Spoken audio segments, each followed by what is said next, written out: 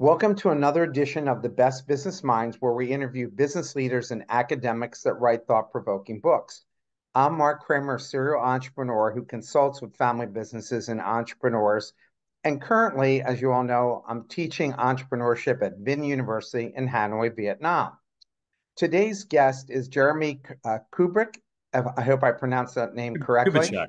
Kubicek. Kubicek, author of Communication Code: Unlock Every Relationship One Conversation at a Time.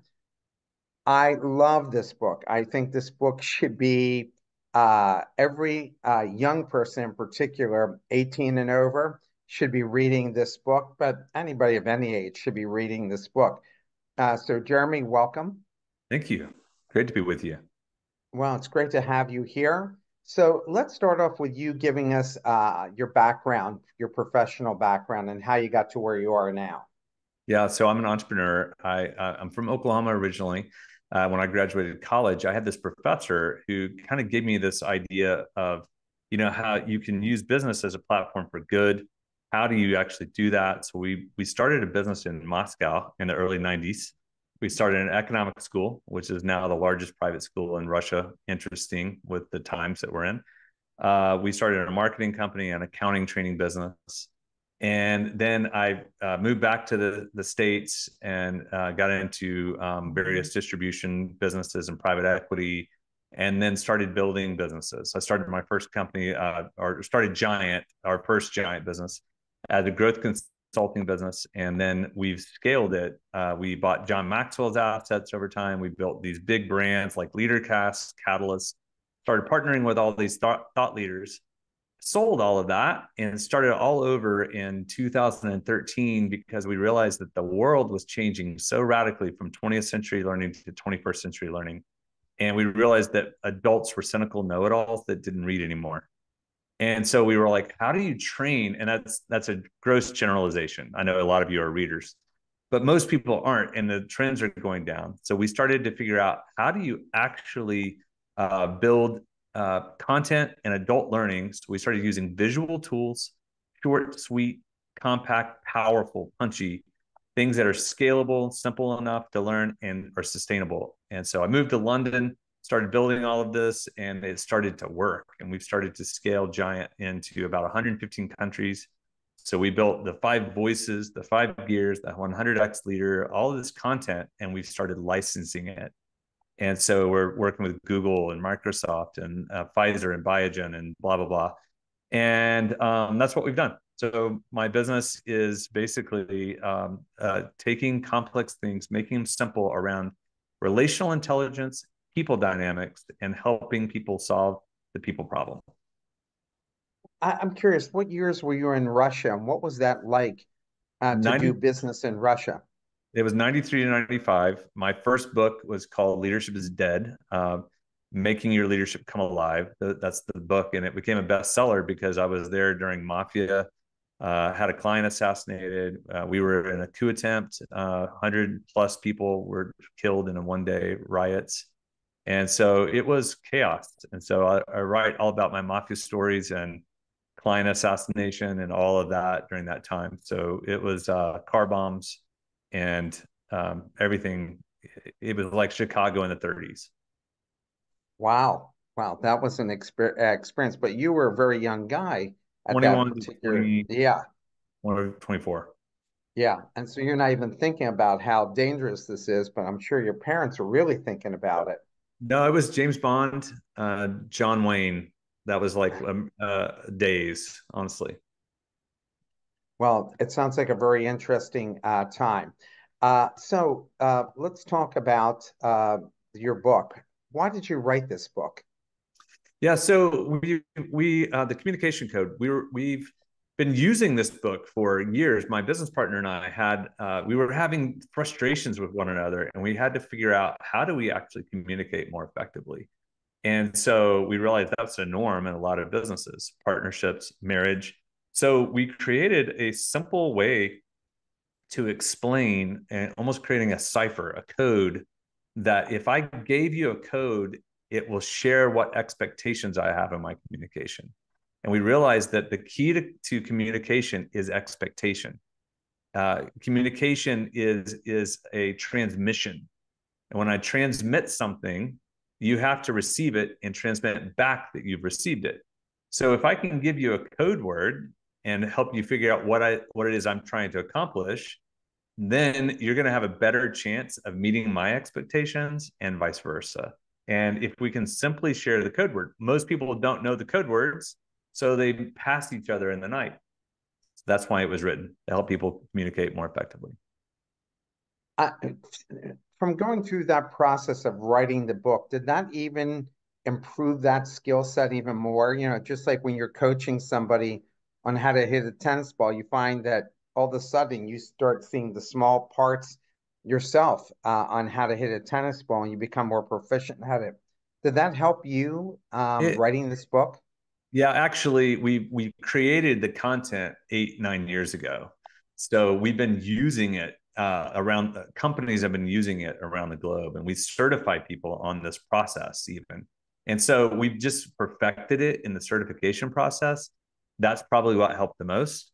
Writing it was actually pretty easy to write because we've been living it for so long. So, how young should people be taught communication skills? You know, what age are they actually receptive to learning about this and utilizing it? My son and I have a company called 6 Summers, and it's basically helping parents equip their kids from 13 to 18. If you can do it pre-13, please do. The earlier, the better. And what we've figured out is if you can create content that a 13-year-old can understand, you can scale anything.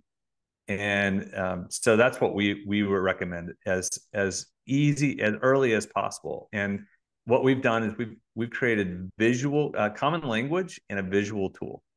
And so by doing that, you can actually teach it to younger students and younger kids. And then it becomes common language, and it becomes objective language, not subjective. The problem with most communication is it's subjective. You know what, Mark? You never, and that level of you always, you never, that provokes pride, anger, frustration. Oh, yeah? Well, you've never. And that's when the missiles come out, right? But Right? creating Absolutely. objective common language is the key to relational trust. It's the key to high performance. It's the key to peace inside relationship. We hear companies all the time telling us in Vietnam how they want our students to develop their soft skills. And I know they call this a soft skill. That's really a hard skill to develop, right? It's the hardest skill. People are so difficult. When we were starting my first businesses, we figured out the business in a very easy way to think of it. It's strategy, it's capital, it's people. Do you have the right business model? Do you have the right financial model? And then do you have the people to make that happen? Well, the people are usually the ones that screw everything up. They screw the strategic business plan up. They screw up the business model, the financial model. And so to actually get people to get aligned, to communicate, to build trust with one another, to get strategically aligned and to execute together, it's so difficult because of the complexities of where people are, because we're all affected by other people. So someone else in our life affects us positively or negatively, which then affects our contribution in a team or in an organization. You write about 5 simple cipher code words. What are they, and how did you come up with them? So we used the idea of the Enigma code in World War II, and the Germans, the breaking the code.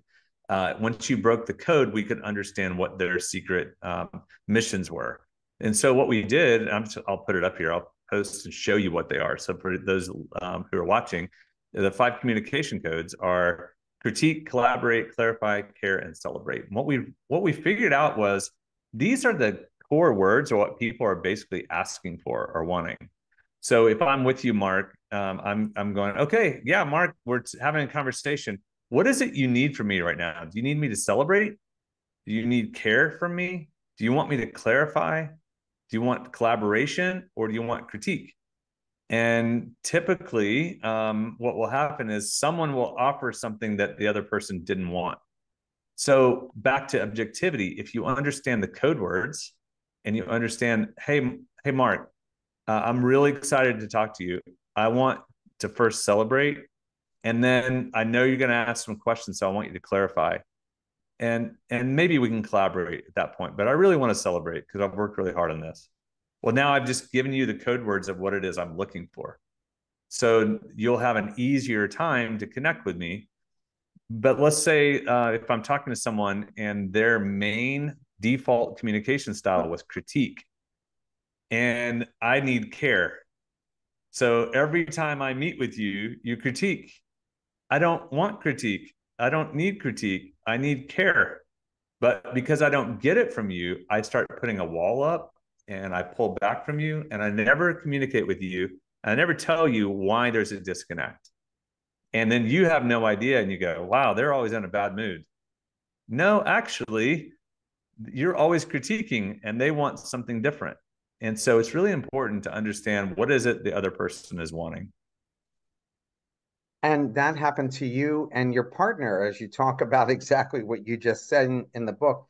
How did you resolve that with you and your partner? Because what you described in there could easily break up the partnership. I mean, after a while, you get tired of. I mean, he was trying to be positive in his own way, but it was always coming out negative.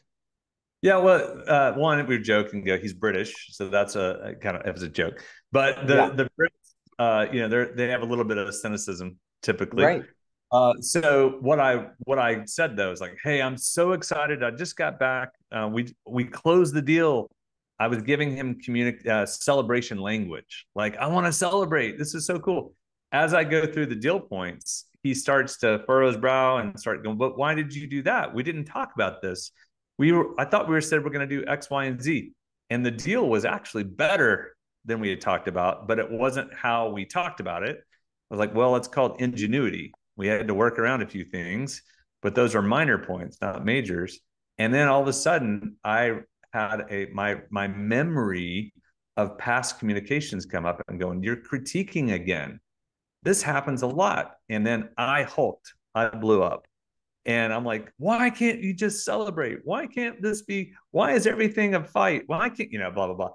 And we're frustrated, but it was pent up in me. It was all of the past critiques that were all coming, and it was just one of those things where we sat down and we built the communication code in that restaurant. We didn't leave until we created those 5 C's that I just laid out. So we had enough responsiveness to simmer down and go, okay, wait, what is it you wanted, Jeremie? I wanted you to celebrate and at best clarify first. But I tend to always get critique, and here's how it comes across. He's unaware that he does that or did that. Well, other people in his life were hinting at that to him as well. So what it was an opportunity for Steve to go, wow, maybe I bring critique when I think I'm bringing clarity or collaboration. But it sounds like critique. Interesting. So he had a learning opportunity. Now I had a learning opportunity to go, hey, I need to put Kevlar on. I need to toughen up a little bit. Everything can't be celebration all the time. So we both realized through the language what it is that we want. And his celebration looks different than my celebration. All celebration is not equal. All care is not equal. So we started to go, let's customize our code from one another. What is it exactly that you're looking for? What is it exactly? And now we use the code words. We did it yesterday. We had a meeting.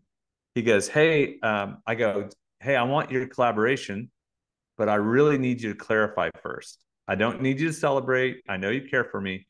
Please clarify. He did. He asked some great questions. I go, exactly. Good job, man. And he goes, ta-da, it works. And it was great. We had a great conversation and we moved on. In the introduction, you write, your science is creating visual tools that make a common language that creates objectivity, not subjectivity, which you've been alluding to here. Please explain why this is important. Mm-hmm. It's every when you can give a visual, it's like, let me put it this way. A common objective tool is like a mirror. And when I put a mirror out in front of you, so let me give you an example instead of talking about it. I'm going to show you an example of this. when I give you a mirror and say, what's it like to be on the other side of you? Here's an expectation scale. Now I'm creating common language in a visual. So I go, hey, Mark, sometimes when we're meeting, I feel like your expectations of me are impossible. And so you're asking for things that are just impossible from where we're at in reality. And maybe at best it's unrealistic, but what that's doing is I'm putting up a wall, and now we're using common language in a visual form. By doing common language in a visual form, now we can communicate in the same way that I'd use the 5 communication codes. That's a visual tool. It's meant to be a mirror. So I'll give you an example for all of you listening or watching. If you can see this tool, the communication codes, if I ask you a question like a mirror, let's think about you. If you are married or have a partner, what is it like to be on the other side of you? So now here's where the objectivity comes in. What is the mirror? When you're looking in a mirror, what is your tendency to that person? What's your default? Do you critique first? Do you collaborate? Do you clarify? Do you care? Do you celebrate? Now, if I ask the other question, what do they want first? Oh my gosh, my wife wants me to care, and I tend to critique. Huh? Yeah, that happens all the time. Right. What do you want, and what does she tend to do? I want to celebrate, and she tends to collaborate when I don't want her to collaborate. Okay. So now we have common objective language and a visual tool, and now that allows us to communicate way more effectively. I hear kids in college say often that the parents keep pushing, pushing, pushing, like nothing is good enough. And the parents thinking that we're just maximizing the potential. You're a parent, I'm a parent, when actually you're driving a stake into the heart of the relationship, right? That's How it. how can parents be better at wanting to maximize their kids' potential, but at the same time be encouraging and essentially not discouraging by basically telling them even if they win the trophy, oh, you won the trophy, but you could have been better than what you even did. What I do, and I did this recently with my kids, I've also done this within a team meeting as early as this morning. I did it with my team. We start with celebrate. Here's what I would recommend if you're a parent to your kids, start with celebrate first. When you have a conversation, hey, what do we want to celebrate in the last week? Hey, good job on cleaning your room. Like that was exactly how to do it. Thank you. Or great job on the blah blah blah. I noticed. Or sport event, grades, whatever. Celebrate. Care is just being aware of your kids. Like, what do they need right now? Where are they? They're going through finals. It's stressful. Hey, do you need anything? I want to help you with such and such. Clarify next. Okay, I just want to clarify. Are you aware that we need to have this done by X date? Are we on the same page? Collaborate. Can I help you with anything? By the time you get through that, you don't even need to critique. Critique won't even need to happen because you've done it in clarify or collaborate. And if you do that with kids, they'll respond really well because you're celebrating, you're caring. Clarify and collaborate is where challenge can come. You can challenge them. But if all they experience is critique, they will close. They'll raise their wall of self-preservation. And this happens with any person, or so that self-preservation will come up, and people are asking the question, your kids are asking, are you for me? Are you for yourself? Or are you against me? It feels like you're against me. When they feel like you're against me, self-preservation goes up, and then they go find other people. They go find other places to get affirmed. Yeah, I see that all the time, and that's why some coaches burn themselves out with players. Is yeah, they're the constant critique. Eventually, you wear yourself out, and nobody wants to hear that anymore. Mark, Please talk another about how. I'm sorry. another example of that real fast, Yep. especially in coaching, because we work in sports a lot. We use the term, it's the sport challenge matrix, high support and high challenge. They have to go together. Sometimes the child or a person needs more challenge. Sometimes they need more support. So it's situational, right? So that High support means I'm going to give you everything you need to do your role, job. Challenge, I'm going to hold you accountable to the goals you've set. So to liberate someone, you're consistently calibrating high support with high challenge. And that's a key component I think is really, really important for parents or, for business leaders. Please talk about how people misuse the golden rule and explain how Dr. Tony Alessandra's platinum rule. Yeah. So the golden rule is, do unto others as you want done to yourself. So what happens then? People take that. We've seen. Well, I don't need a hug. Why do you need a hug? I don't. I don't. I didn't get training. Why do you need training? Figure it out. And so the idea is that no, actually, the golden rule, the platinum rule, is do unto others as they would want done, is actually the golden rule. So the platinum rule, do unto others as they would want done. So therefore, you're thinking now, how did they want me to communicate? What is it they're trying to communicate right now? And by doing that, you're now thinking more about the other person than you are yourself. So the chances of you connecting, communicating are going to go up dramatically. How is it that we have never been more connected but feel more isolated? You write this in the book. Yeah. So you think about the amount of social media, all the things that have been written about. We have every communication tool imaginable, but it's actually it's communication distribution. No one's being taught how. It's like, yeah, you could use social media. Yeah, you could use email. Yeah, you can use text. You can use all of these mediums. But if you don't know how to be at peace with people, if you don't know how to communicate, then you'll do more damage. So now you're getting a DM. Have you ever got a text message from someone and you read it as if they're screaming and they're not even thinking that way at all?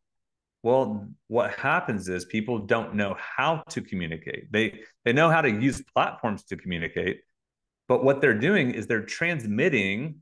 Transmission is not communication. Transmitting is I'm just sending data over a medium to someone else. So it's the power of the medium that's really important.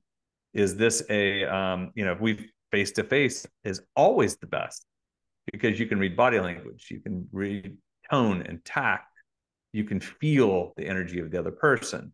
But once you remove all of that, and so that's what's happened. We just have mediums now, and people are inept because they haven't taken the time to figure out what's it like to be on the other side of themselves. I can't even tell you how many times you send emails and people in a somewhat stressful situation and how misinterpreted emails get, the written word that just doesn't convey it right. Hence why you always have to talk to people, whether it's through in person or Zoom, right? That's it. Because all those things are kind of lost, and you say, "That's not what I meant. That's not what I was trying to say." But that's what they read, right? That's right. You gave a great example of two people being frustrated when one thought they were communicating well and the other didn't and left the company. How do you get someone to see they're being successful and adjust their communication? So it kind of boils down to levels of influence and trust. So if I'm communicating to someone, I always ask the question: do you know I'm for you, or do you think I'm against you, or do you think I'm for myself? And if they understand my intent, and my intent is for them, then the next thing I have to think of is this person historically responsive or resistant? Responsive is they're secure, they're confident, they're humble, they'll take information, they'll get better. Resistant is insecure, they're arrogant, they're full of pride. And oh, yeah, well, you're showing my weakness. Who do you think you are? And so the resistance usually never ends well. So in communication for us, we're simply always going, okay, one, do they know your intent? Are you truly showing that you're for them? If you are they responsive or resistant? If they're resistant and you're for them, then you give them a chance to be responsive. Well, I don't know how many chances, 2, 3, 4, 5, whatever. And if they're not family, you can't fire family. But if they're not responsive, then they're not meant to be on the team because they're going to produce all types of drama long term. So it's just a way of setting your own intent to people. Are you trustworthy? Do they know you're for them? If so, they'll listen, they'll adjust. Well, in Asia, 70 to 80% of the businesses are family businesses. And in the United States, I think it's over 50%. Mm-hmm. So how do you just said, hey, you can't fire family. How do you deal with that? How do you develop communication? Because that's always a problem. And how many stories have you heard where father, son, daughters, everybody stop talking, and then the relationship is dead and it can't even be resurrected? That's right. What's your advice here to head that off before it actually happens? In the book, we actually, let's say it has happened. We have a negative power test, and in the book, we have people take it and go, okay, first, what's it like to be on the other side of you? Are you aware? And most dads aren't. I'm a dad, it's so Yeah, it's like, so what has your history been like? Have you been someone who brought no support and all challenge, meaning you dominated your kids, or you abdicate and you pull away from your kids? So if that's what they've experienced from you, then what has to happen is they have to experience months of consistent support with the challenge. So that means you're going to have to show up and go, you know what, son, I'm so sorry. I realized I've been really hard on you. I want the best for you, but if you haven't felt it, I may not be making progress. So I'm going to do a good job of trying to bring support with the challenge. And then you have to show up and be consistent day in, day out for them to see that this is the new norm versus, oh, there's dad. He's going to go back to his old self again. And I think most dads kind of take family for granted, to be honest. And well, you're just part of the family. That's what you do. That's what my dad did for me. And that's back to the golden rule. I didn't have a loving dad. You should be lucky. And in today's right. world, it's like now love means you fight for the highest possible good of others. You bring support with challenge, but you have to bring support first. Because if you haven't brought support first and only challenge, then they're not going to trust that you're for them. And that's a key component. Well, and especially with young people today who are more highly sensitive than our generation about things that would roll off our back, don't roll off the back. Yep. Right. And for companies, now because of Zoom and people are working globally, that if you're in Philadelphia and you don't like your boss, you can get a new boss in Houston. And so you don't have to put up with that. What are you telling the managers you're coaching now about how they should deal with people under the age of 30? Well, so the joke, always is, millennials, right? Oh, millennials. So the way that we describe it, we say, in fact, if I use props here, I got a plant right here. So people are plants. So plants need water, sunlight, right, and soil. They need the right, and they usually have a card in it. So we created a certification called the Five Voices. The Five Voices certification tells you the plant card of every employee. So you can literally understand what kind of plant you have. This one needs more water. This one's a cactus. It needs less water. What most people do is they take a plant and they put it right underneath the desk for 6 months. They bring it up for review and it's all withered. And they're like, plants these days. Wow, millennials. And we're like, no, no, no. Whose responsibility is it for this plant to grow? Well, the plant wants to grow. You want it to grow. So we're mutually beneficially wanting to grow if you've hired a normal, average, good employee. There's a desire to grow. Okay, I need to help it grow. So I want to position it for growth. What happens though is most managers, most bosses, they're so busy in maybe they've just gotten worn out themselves, so they don't know how to develop and apprentice people because they've never experienced it themselves. They're not being taught that. Their whole thing is hit a quota, hit a number. But over time, if you don't develop your people and you deplete them and you don't build your atmosphere and your culture of your greenhouse of your people, then if you have a toxic culture, you got a turnover factory. And then it just becomes miserable for everybody.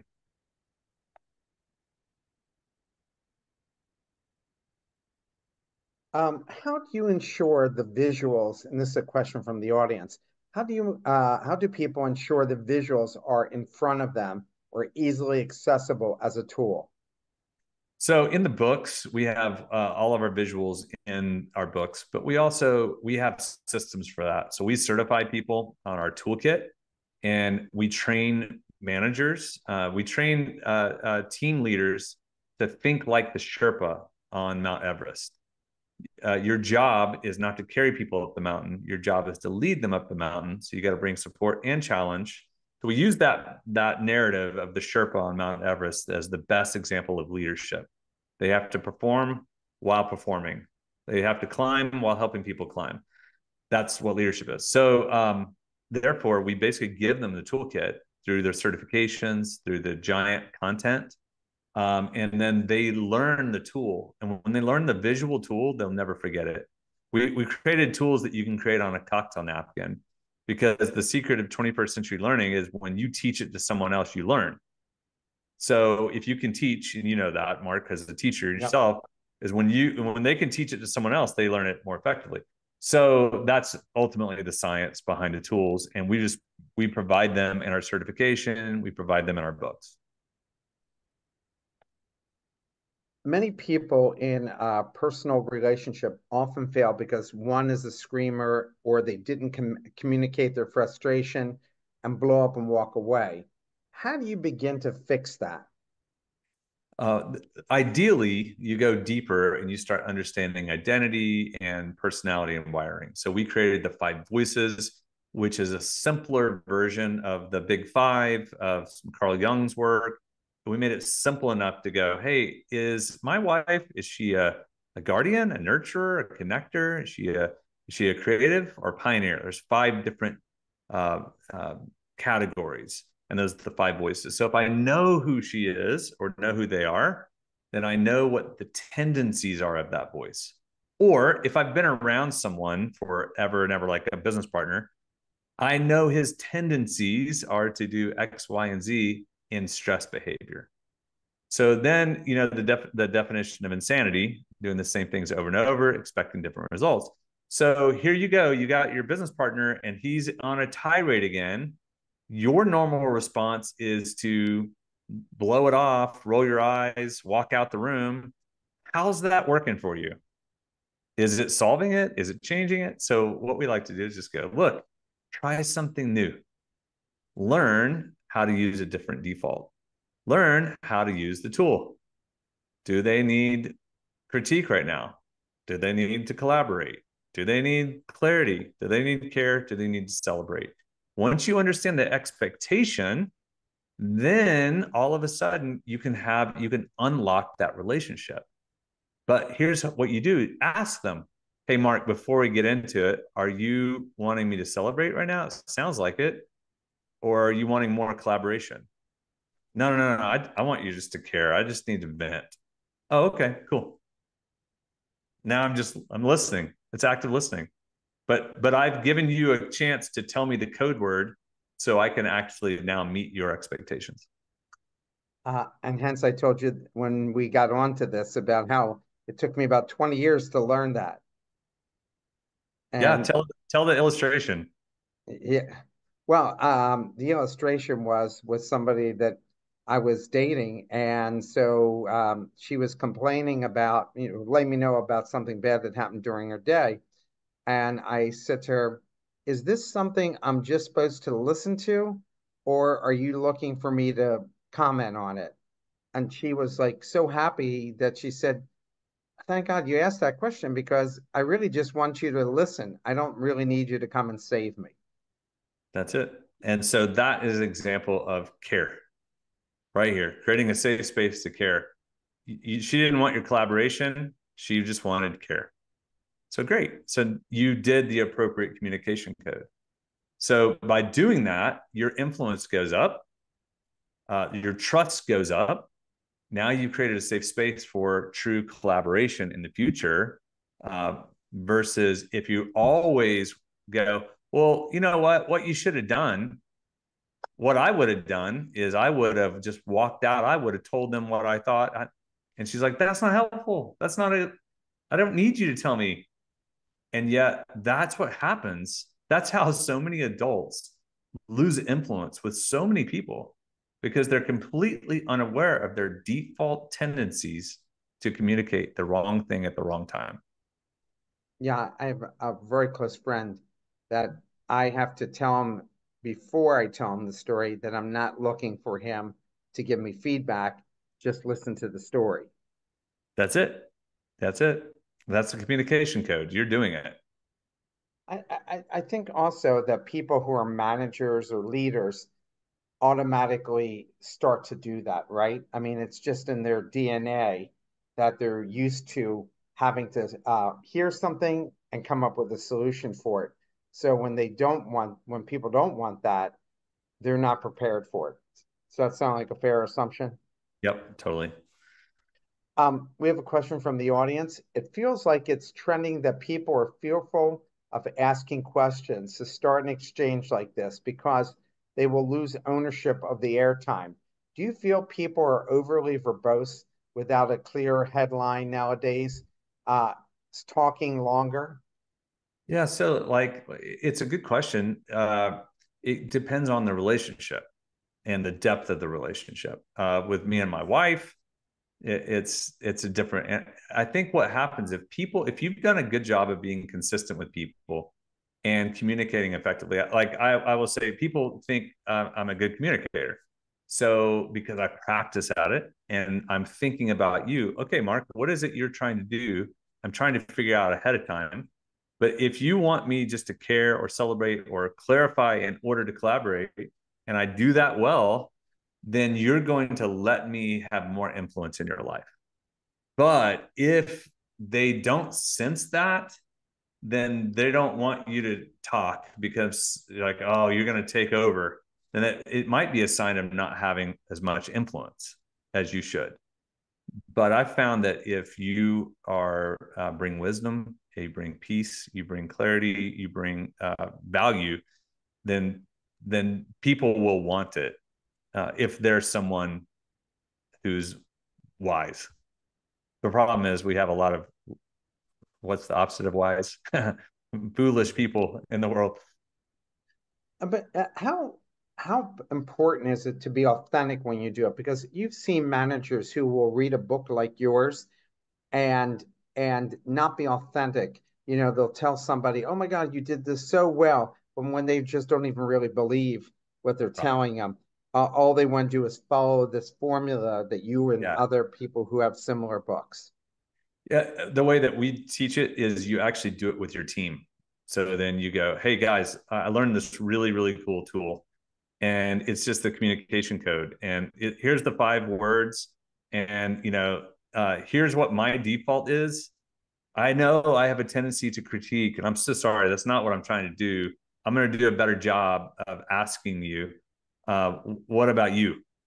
And so if you do it that way, now all of a sudden people see that you're working to get better. And then it's a tool. Tools can be misused, and that will always happen. People can take anything out of context. But for the most part, what we found over the last 8 or 9 years of doing this is it becomes part of the common objective language. And we get stories every day from people who have a transformed marriage. My son's talking to me again. Oh my gosh, our team, it's so much easier. The drama has gone away because we've now got, those kind of stories pile in every single day. And we have about 900 consultants in our world, around the world, that are giants using this. And so the amount of stories I get is kind of fun every single day. That sounds like either an endless number of books, or it sounds like a TV show. It's truly, we've had that before. A lot of people have said that. Some people like to fight. It's in their communication style, but it can create voids that destroy. What do you tell each side if they want to make it work? Yeah. So the idea is your default to critique, and then I go again. How's that working for you? And are you responsive or resistant? I have a person in my life that is never open to any feedback whatsoever, but loves to give it to other people. So, guess how much influence that person had in my life? Not very much. Right. And so that person, so I have a chance. I've had a chance to kind of go, hey, can we talk? Do you want to know what it's like to be on the other side of you? And they don't. And so therefore I kind of have to go, okay, I've tried my best. Wish you the best. And yeah, the other times, sometimes I've had people who I'm like, and this has happened with me personally. Hey, dude, why is everything a battle? I'm for Mhm. you. Do you not know I'm for you? And their comments like, well, I'm just really passionate, and it probably comes out as I'm fighting.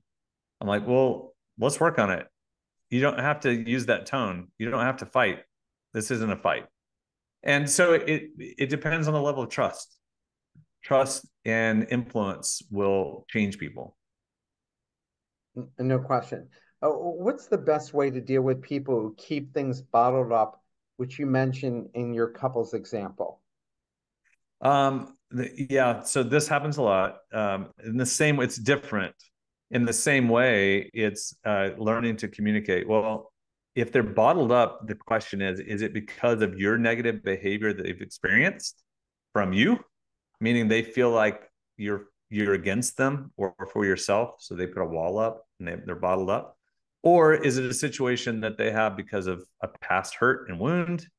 So what you have to do is you have to learn how to care, and you have to let consistency, you have to let love, which is fighting for the highest possible good in them, to care consistently for a period of time to see if you can't make incremental approaches. And sometimes that means they have to go to counseling. Sometimes that means you're not the one to help them. It might be someone else. But it's all about consistency, Mark. I mean, like a consistent leader is unbelievably effective. A consistent husband or wife or parent can make a lot of change. Yeah, I mean, how many times have you heard people say, I don't know what this person's going to be like when they walk in, Yeah, that's it.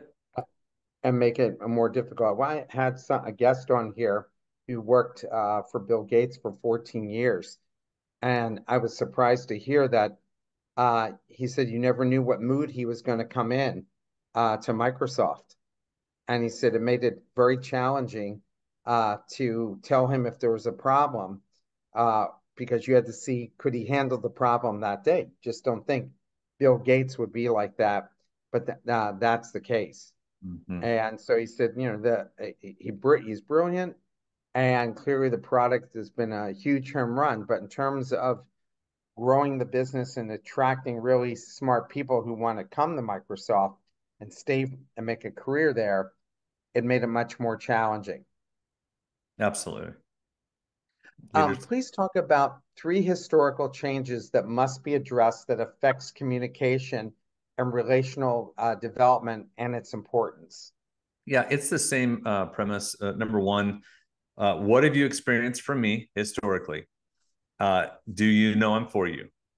Do you think I'm against you? Do you feel like I've been up and down? Right? Am I consistent, inconsistent? That's number one. Number two has how do I show up? Am I dominating you? Am I abdicating to you? Have I been protecting you? Or am I liberating? Liberation is high support and high challenge. Liberation is not kumbaya. That's protecting. That's enabling. Liberation is high support and high challenge. So how have I historically showed up to you? That is really the historical. And then the last one is there anything I can do to show you that I'm for you? And in a lot of cases, it's like, it's too far gone. No, I've gone, and that happens with people as well. But what I found is if you think this way, it's like the negative power test. If I can do a review of me, if I can understand what my tendencies have been, and then if I can show you that I really want to get better with practical, disciplined consistency, then you can unlock a relationship. You write about having positive and negative bosses. How do you work with a negative boss if you love the job? Yeah, yeah. So difficult. And I mean, I've had them in the past. I mean, we all have had a mix probably. What it is for me is I wrote a book called The Peace Index. And the idea of the Peace Index is how do you have internal peace when there's no external peace? So it's called resilience, right? So the resilience of you, how do you be at peace when your entire world is not? You have to do a lot more work. So you have to make sure that your team is set. You have to make sure your communication is clear. But you can use the communication code and you can practice it when you're meeting with them. Hey, I'm just curious. Do you want me? You want collaboration? Do you want critique? By asking the questions themselves, you can use the communication code, and it actually might give you a better way to know what they're thinking. So if that's the case with you, try it. Asking them specifically if you want, not celebrate or care if they're negative, but specifically ask them if they want collaboration or critique, and that can go a long way. Please talk about liberation and how to create that at work, partner relationships, and with your children. So think about the idea that leaders define culture, sub leaders define subculture. Culture is atmosphere. Culture is like a greenhouse. And inside a greenhouse are all of these plants, kids, employees, other people. So for me to go, okay, I've got a team. I'm the leader. I define the culture. Is the culture a liberating one or a dominating one? So liberation is, again, high support and high challenge. What do they need right now? I've got a team member, and we're going through a transition because of a business change, and that person doesn't have as many support staff. And so, how do I bring support based on his personality? And how do I keep the challenge without it becoming over challenging and under supporting? So, I'm learning how to help him not lose his leaves in this transition.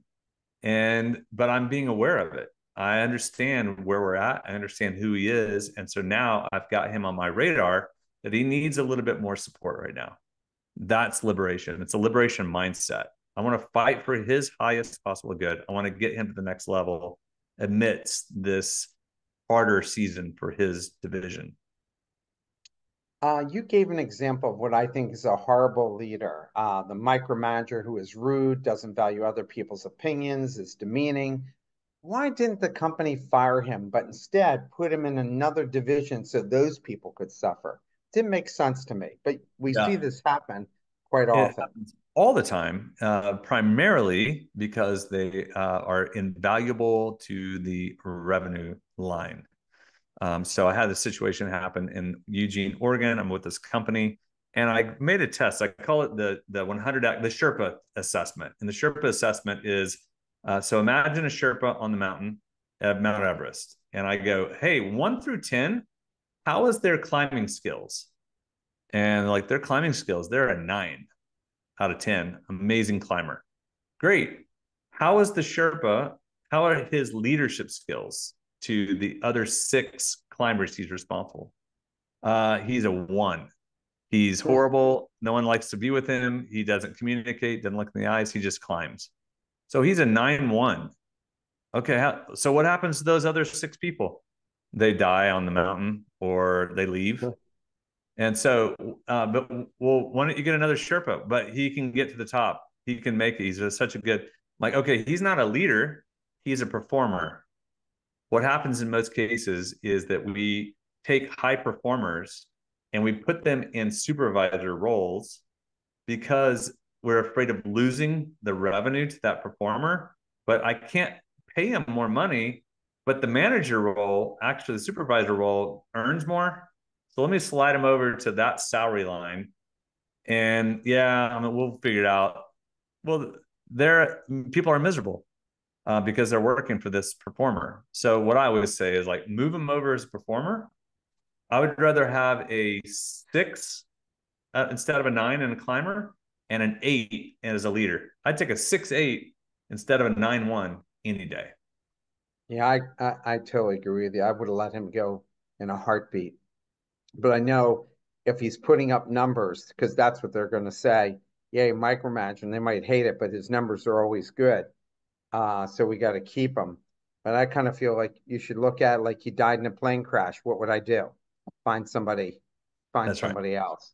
That's right. What's the difference between realistic expectations and trying to push people to go higher and further than they felt possible? Because Steve Jobs and Elon Musk are noted for this, and they've had great success. I had a chairman of a private equity group that I worked with, and I was one of the acquisition guys. We bought 17 companies in 3 years and rolled them all together in this roll up. And I lost my hair during that process. And I'll never forget, I was on the phone and David didn't know I was on there. And he was talking to another analyst on another division. And he goes, these schmucks, and the schmucks he was talking about was me and two of my other colleagues. He goes, these schmucks have no idea I'd take half of what they're going after. And I go, and we felt it was impossible. They're like, guys, I need you. We're going to buy 21 companies in 3 years. If you've ever bought companies and you know that how hard that is. And so he was forcing us to take bad deals or take companies that were suspect, and it eventually hurt and harmed the overall the holding company. But I go, hey David, I'm on the phone. He goes, oh yeah. I'm talking about somebody else. I'm like, oh, other schmucks, huh? And so the reality is, Mark, that he had impossible expectations, and he's using that to know that, hey, if we do half of that, we're good. And I do think that's what probably Elon Musk, and I know Steve Jobs definitely did, and that was a philosophy of theirs. It will produce a different culture. Sometimes the product's so good that in such a wow that it just works and it's a turnover factory and you're okay with it. Most of the time, they're not Steve Jobs, Apple, or Elon Musk companies. These are manufacturing businesses, and they become just, again, turnover factories, miserable for everyone. People use emotional manipulation all the time in personal relationships. How do you combat that without destroying the relationship? Um, I think it's just the idea of if you use the communication code, you're going to become more relationally intelligent. And that's ultimately what we're after. We're after people, we want people to know their individual insights called self awareness. Are you aware of what it's like to be on the other side of yourself? Know yourself to lead yourself. Once you know your tendencies and your patterns, you can go, oh my gosh, I need a behavior change. I can actually change, which then affects the dynamics with other people. Most people are just completely unaware. So they use whatever they can use, emotional manipulation, anything to sway other people. And that inauthenticity actually leads to less trust. So it's just a process. It's a journey that is a relational intelligence journey. What if knowing a person for a long time, you don't believe they have the capacity to change or want to, especially family members or an old friend? What do you do so you won't feel frustrated? You lower your expectations. You actually put a wall and go, you know what? We have this. I have a family member, and it's like after 30 something years, I'm like, I'm going to keep being consistently kind. I'm going to show grace, but I'm not going to expect the worst per se, but I'm not believing the best. So I have a tendency to go, I've got to lower my expectations so that it doesn't control me. Question from the audience. What's the difference maker between someone who buys in and rocks this approach versus turkeys who never give it a try? It's called there's a famous bell curve that talks about laggards, and that a percentage of laggards. There's a lot of people who will never do any of this because they think it's stupid.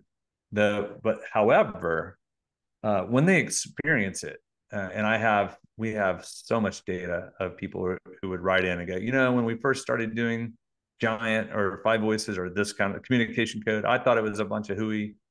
And then I noticed it worked with my kids, and then I noticed it worked. So it's actually the experience of it. This isn't just it's not just a hack where you just use words. It's actually a process. And when people experience it, you're going to get a late majority. You'll have the early adopters, early majority. You'll have a late majority, and then there'll always be people who want the turkeys in that regard.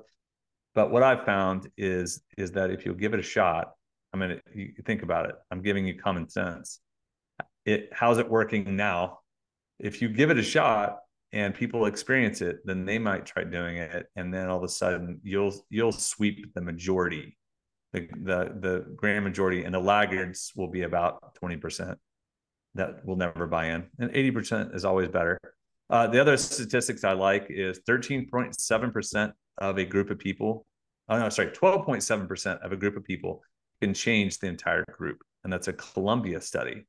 And Columbia University had this study, and so you think if you get a small majority who actually use tools, start changing culture, it can sway the entire group. Please talk about relationship plaque and what it takes to fix it. Yeah, relationship plaque is over time, you have a heart attack because of all just historical misabuse of your body. It's the same with relational plaque. It's like your daughter is only experiencing you one way all the time. It, to fix it, it's almost the same as a heart attack. You have a heart attack and it shapes people like, oh my gosh, I got to eat different. I got to work out. I got to do all the things that people told me to do, but I never did. What happens with relational plaque, it leads to heartbreak because you have people in your life come to you and go, I'm done. I'm giving up on you. I'm leaving you. And it's like, what? Wait, no, I can change.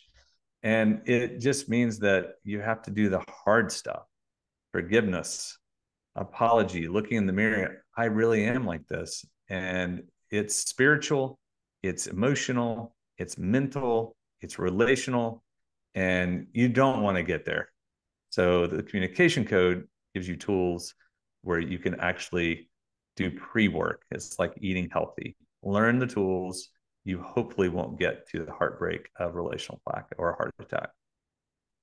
I think we talked about this before we started the show here. If you're frustrated by someone, is it better to write it out, what is bothering you, or meet in person and talk about it? It depends on the other person. I would always say face to face is better, but it's like the history of the other person. Is that person responsive or resistant? If they're always resistant, then you can write it out to practice. But I would probably say I would never send an email or write it out. I would always go face to face. But sometimes it helps you to write it down first and then read it and think about it. But I've written a letter before. I've actually written a letter and then read a letter to someone. I've only done that once, and it worked. So So here's my last question. How is AI affecting people's communication with other people? Because I think people are starting to use AI to formulate the responses for them. mm-hmm. And then there's people unhappy on the other end receiving it. So what's your take on AI and how could you use it in a positive way? Yeah.